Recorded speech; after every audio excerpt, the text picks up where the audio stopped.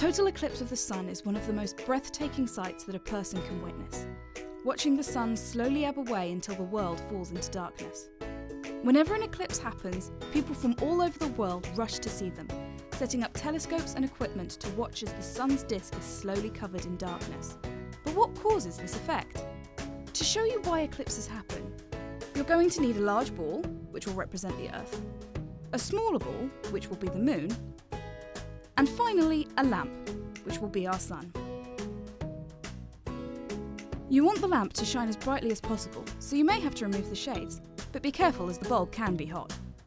Once you've got everything together, make the room as dark as possible by closing blinds and curtains and turning out the lights. Turn on your lamp and then hold the large ball at arm's length. Then take your smaller ball so that its shadow passes across the larger one. This is what happens during an eclipse.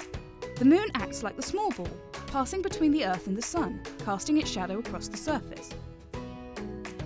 This is the view from the Earth. On a normal day, you can see the sun, here the lamp, but then the moon comes along and blocks our view. From most places on Earth, the moon will appear to only cover a small portion of the sun's disk. This is called a partial eclipse. However, when the Earth, sun and moon are in perfect alignment, a total eclipse happens, and the world is plunged into darkness.